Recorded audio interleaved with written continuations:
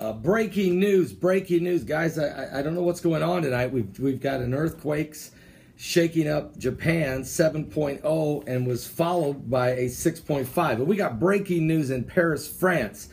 There's been 3 different locations. There's been a shooting. There's been a shooting at a nightclub, a shooting at a bar, and a shooting at a cafe. Also, there's been an explosion at the stadium where the soccer game is going on between France and Germany.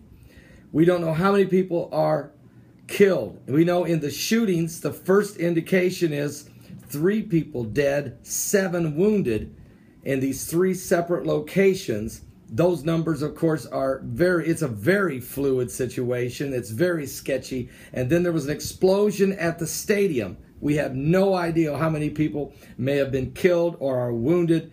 We don't know where in the stadium that explosion took place, but there's been a shooting at a nightclub, a cafe, and a bar, all of them right there, just on the outside, just on the street, just outside of the stadium, and then an explosion in the stadium. Are you serious? Are you serious? Now, that just ain't right, folks, that this is going on, but we know that there's been indications by ISIS and some of the radical Islamic groups who have been saying they're going to go after France with everything they got. Now, that doesn't mean that they did it, okay? I'm not saying that this was a terrorist attack. I'm just telling you the threat level has been high. So once again, this is a very fluid situation. We have a shooting, Paris, France, we have a shooting in a nightclub, in a bar, and in a cafe. First report, 3 dead, 7 wounded in the shootings. But we also, simultaneously, there's been an explosion in the football stadium, in the soccer stadium, where France was playing Germany. We have no idea how big an explosion it was. We don't know how many casualties, how many wounded. We just don't know the details. And we're not sure about the shootings in the 3 locations.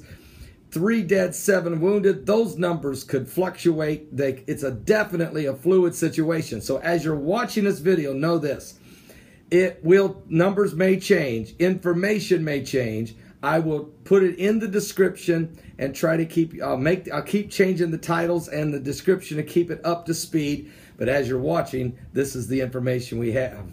Nobody has reported this yet anywhere on the web. I'm first. We're going to stay on top of it.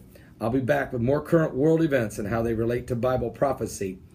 We're living in the last days. Keep praying for France and now Japan as a major earthquakes, mega 7.0 followed by 6.5 aftershock just hit there. And I'll double check this one more time on that. But that's where we're at, folks. This could be a crazy Friday the 13th. Friday the 13th. Are you serious? Pray.